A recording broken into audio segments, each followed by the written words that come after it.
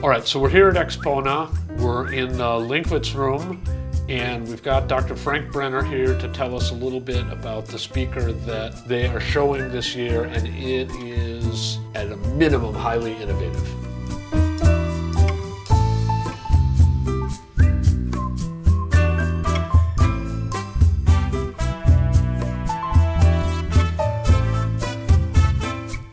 So Frank, can you tell us what we're looking at, and then we'll talk about it. Like to. Yeah, it's the Linkwitz LX521.4 MG, and the speaker was invented like 10 years ago by Siegfried Linkwitz, the famous Siegfried Linkwitz that you might know from the Linkwitz-Harley crossover, from the Linkwitz transformation, and from that huge website linkwitzlab.com, where you find tons of information on speaker building, on psychoacoustics, and all the mathematics if you want to do that. This speaker is more or less in 3 parts. This is the bass bin, the subwoofer. It's an open baffle system. We hide it under the cloth here for aesthetical reasons. There are 2 10-inch long-stroke drivers by SEAS in that have been especially constructed for the open baffle operation. So and when you say open baffle, does that mean it radiates to the rear as well? Exactly. You as have well? Both of this cloth is open, totally open. So it's a full dipole in the base as well, which gives you a real advantage in the bass and in the room interaction, because the radiation pattern of a dipole emits 4.8 dBs less energy into the room when you are receiving the same sound pressure level at your listening position. So you have less room loading, less room notes, and you can crank up 4.8 dB more to get the same room response.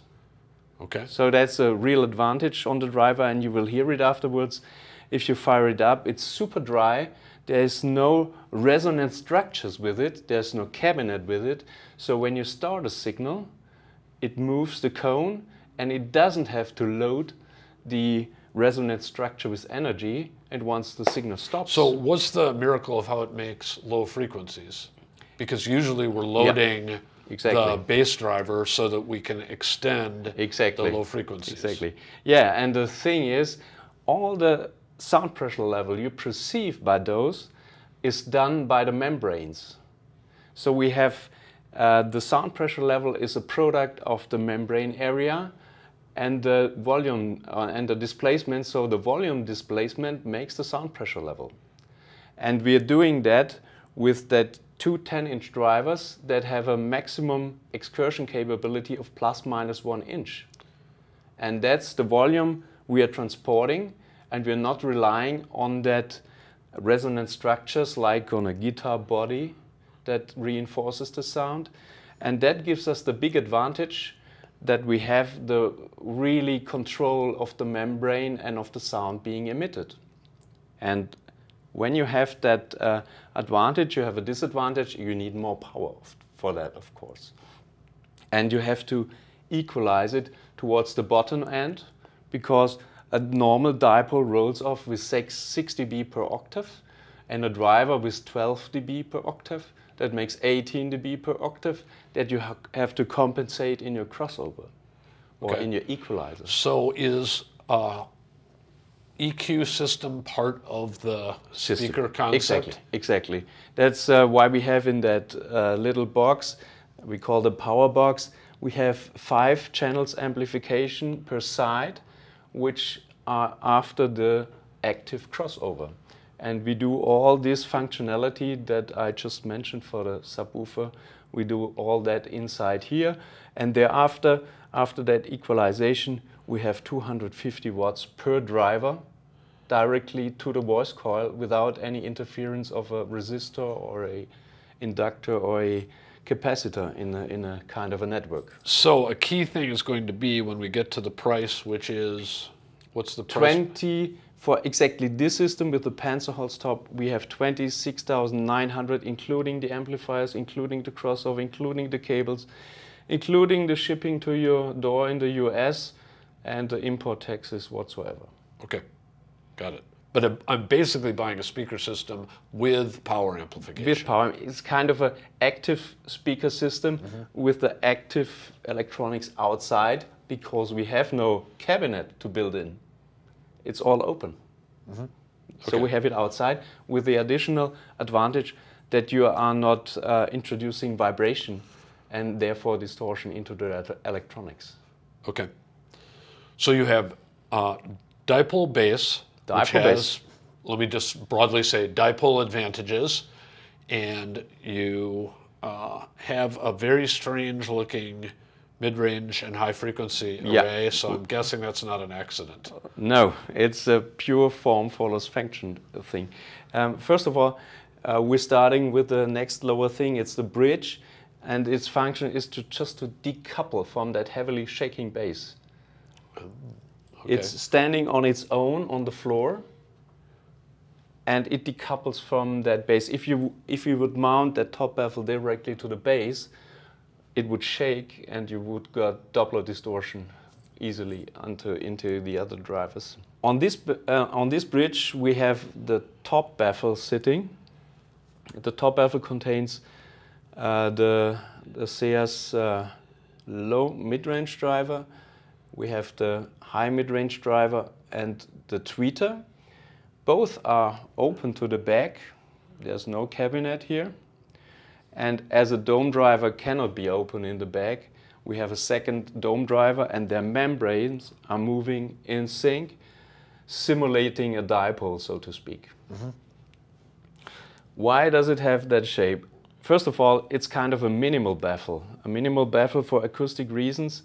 You now have this situation that every dipole creating its figure of 8, and you have always a trade-off between the efficiency and the pattern that a dipole is emitting from how high can you use it as a dipole before it starts behaving badly, so to speak. The higher or the wider and bigger the baffle, the lower the problem starts. And so you try to make the baffle minimal. On the other hand, you have to have a perfect blending between those critical drivers when they are at their 1000 Hertz crossover frequency. They should blend their radiation patterns seamlessly from bottom to top. That's why we have only a second order crossover on these here. And so they have a really good pattern transition, let's say, from the lower mid-range to the higher mid-range. And this is all the joint work of those drivers together with the baffle shape. And it's still very difficult to simulate this with computers. And therefore this shape has been found. It's LX521. It's the 21st shape after several trials that have been found to work by Siegfried Linkwitz. Just a brief interruption, esteemed viewers. As you may know, I'm Tom Martin, Chief Content Officer of The Absolute Sound. We have a new product. It's on the Substack platform, and we're going to do some interesting things with Substack. First of which is reader questions and answers. Each Monday, readers will submit questions. We'll pick the most interesting ones and we'll answer the questions on Friday. We'll also have early access to articles and special blogs that don't appear anywhere else. We hope you'll join us. It's only a cost of a cup of coffee per month. Just check on the screen or in the show notes below. Thanks, and now back to the show. You talked about the crossover between the lower mid-range and the upper mid-range driver. Where's the crossover between the low frequency and the lower mid-range driver? Yeah, it's a fourth order Linkwitz-Rayleigh crossover at 120 Hertz, and it's a crossover that is designed in a way that it is at a range that you have this driver not being overloaded at at the lower frequencies, because also those drivers have to have their 6 dB per octave dipole compensation. And you have to push them harder as lower you go in frequency. And that's their mechanical limit at some point. And that determines the frequencies you can reach. So you can see every driver that you select here, you cannot just grab it from somewhere, from a closed box speaker driver. You have to really set up a filter, which driver works for what, how many output can you achieve, when does it start beaming, and so on. And all these factors come into play when you have this full range dipole radiating from bottom to top as a dipole, and having seamless transitions between those speakers. That's the real challenge of it, and that's also explains the shape, the interesting shape of that top baffle. That some reminds of a vase, some reminds of a human body with a mouth and a chest, and it's kind of interesting looking, but it's a pure form follows function principle here. What about placement in the room? Is that critical, easy, hard? Yeah. Do you have specific instructions? Yeah, yeah.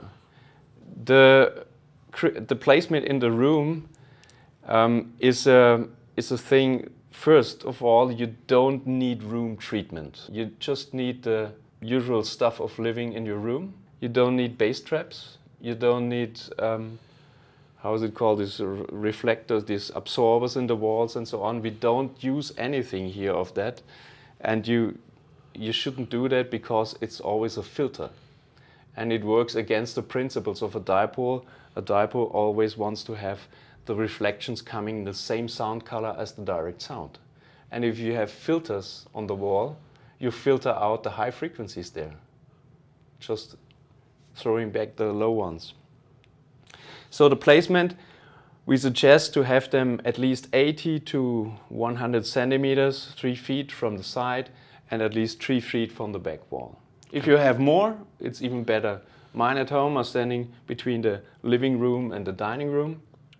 If I'm listening from the living room, the band is playing in the dining room, and when I'm sitting at the dining table, the band is playing in the living room. It's like a bi-directional fireplace. Yeah, like that, and you're saving one pair of speakers that way. And once you have them placed, there's a nice method how you can put the null. The null of the radiation pattern is a figure of 8 in the dipole, and the null is the thing where very few sound pressure energy is radiated. You want to have very few energy radiated in the first reflection of the wall towards the listener. Yeah, so normally you would try to absorb or maybe diffuse, I don't know, the first reflection point, but because you put the null aim it at the first reflection point, then I don't need to absorb it. You killed it in the speaker, if you will. Yeah, you're right. And we put a mirror there, and you sit at the listening chair and look at the mirror, and if you see exactly the side, the null, then you're perfect, you're fine. That's why you told we have a pivot here, we can turn it. Okay, so it does rotate. So it does rotate, and so you can rotate it in that direction. That gives you the null on the side reflection. For instance, my speakers are not set up in an optimal room. I have it close to a glass wall on one side and like 4 meters from the next wall for the other speaker. So their tone is obviously different because they have different distances to their side walls, and so they need different tones. When you set this up, because you already have an amplifier, are there other requirements for the signal chain that you care about? Yeah.